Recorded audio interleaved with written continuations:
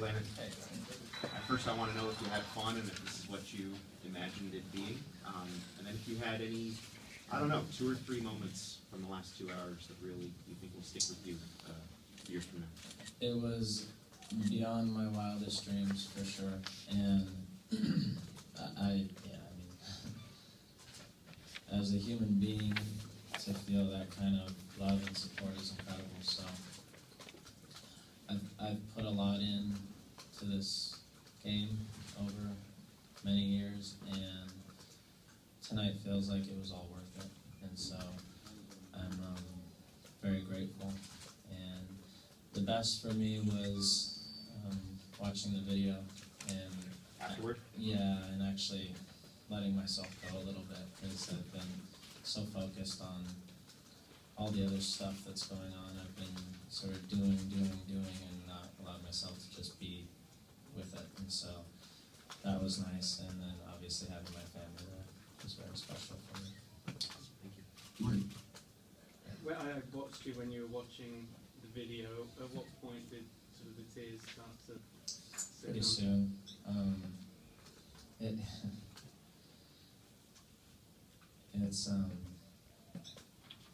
There's just a lot, you know. There's a lot of moments and memories, and you know, my life has been shaped through this sport, and I'm so blessed because I've been able to grow and learn with all the experiences that this sport has given me, and that's pretty cool. You know, I watch some of the highlights and stuff, and I think about where I was in my life off the field during those times, and how the game has given me an outlet to express myself and learn and grow, and it's pretty cool. I've been very fortunate. Leading the fans in that chant. That's cool. Little out of character for me, but sometimes you gotta let go and enjoy it. And those people, you know, supporters clubs and American Outlaws, they're the blood of this team and the sport. And when I started, there probably would have been a few hundred people, and now there's thousands of people that probably made the trip from all over the country to come support us, support me, and it's pretty special. So that was a fun moment. I enjoyed it. Andrew, over to your left. Landon, when you were subbed off, that was kind of a cool moment there in the field. Can you just describe what that was like? And then when you reached the sideline, you and Jurgen had a little bit of interaction. Can you say what maybe he told you at that moment? He told me he should have taken me to Brazil. No, I'm just kidding.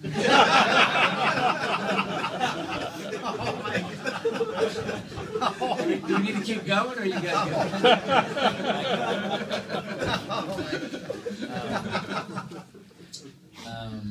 No, it was nice to, it's weird in an international game like this to sort of stop and spend a minute appreciating it, but it was nice to hear the applause, and Jurgen and I spoke today. We had a good conversation, and we both agreed that we wanted tonight to be about tonight, and that's it. And so it was nice, and I'm appreciative of everything that everyone did to make tonight special. You saw the tears during the video, and again, you were hugging with your family members, the 2 ladies inside, with your sister and mother there. And girlfriend. And girlfriend. How many times did you come close to losing it tonight? Either did you during the game or just after?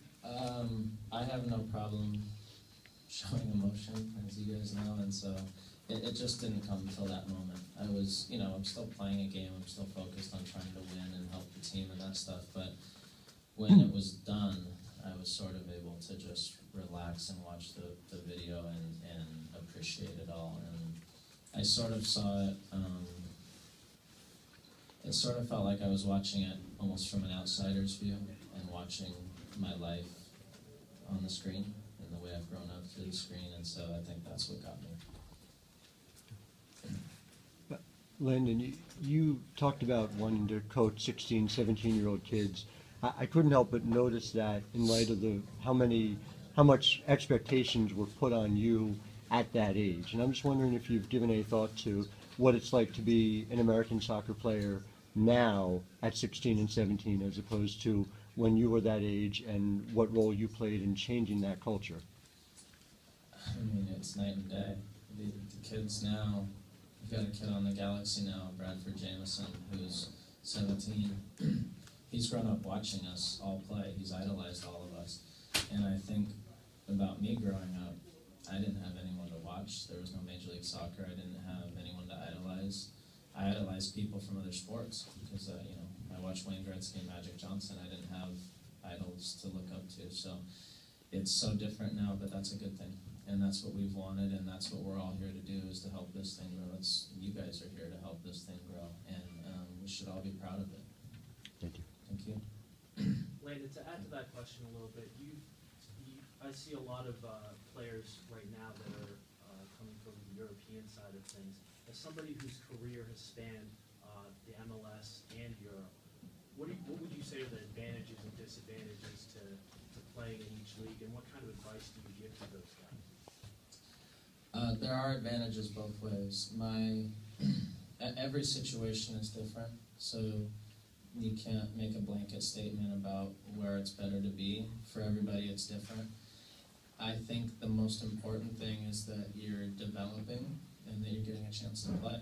So there's a lot of situations where guys go somewhere and they don't play, and that doesn't help, not only from a soccer standpoint, but from a life standpoint. This is what we do. We've grown up playing soccer, so if you're not playing soccer, that's not good. Conversely, if you're in a great environment where you're playing a lot, that's ideal. And so I think everyone can make their own choice. Adrian. A lot of great things tonight. The Bright Post didn't get the message. You see that shot I go, know, what do you think? And then it hits. I and think you're the goal trying to was get to it. off-centered a little bit. Yeah, it would have been nice. I mean, but that's okay. Maybe it wasn't meant to be. Ibis. Landon, you've played in 150 plus caps, World Cups, MLS Cups, and everything. Was something different about being on field tonight? Did it feel different? And if so, what felt different about just being out there tonight? Just the energy felt different. It's just strange. I mean, I haven't been in camp all week. I haven't trained with these guys all week, so it's a surreal feeling, and I'm not overly comfortable with that kind of attention on me, and so it was a battle with myself to just try to enjoy it and allow it and appreciate it, while balancing still playing a game. I mean, this was a real game, and for a lot of guys, for all the guys, it's a big opportunity, so I wanted to take that seriously, and I wanted to make sure I contributed, so all of that made it just a different thing for me, for sure. Kyle. Landon, what was going through your mind as the minutes kept ticking by? I mean, you got past 30, and it just seemed like you kept going and going. And how do you kind of process that? Well, I looked up after the game started, and there had been like a few plays, and I looked up at the clock, and I was thinking, please don't be that long yet, and it was 2 minutes in, and I was like, thank you. And then it flew by fast, and when you're in that type of environment, that kind of game, I didn't want to come out, but there's realities, and I understood it, but I give Jurgen credit for letting me stay a few more minutes, and I think it was perfect the way it worked out. Frank. And Landon, do you have a stock answer for when teams start asking you to come out of retirement? For when teams do? If that happens after the season. Yeah, I think we've already dealt with some of that, believe it or not, and it's nice to feel wanted, but I think I'm pretty sure this is it. So I'm going to enjoy myself and enjoy the next chapter. Okay. Thank you very much, Landon. Thank you, Mike. Thank you guys for everything. I appreciate it. Thank you. Michael, you're going to hold it. Next zone is still open.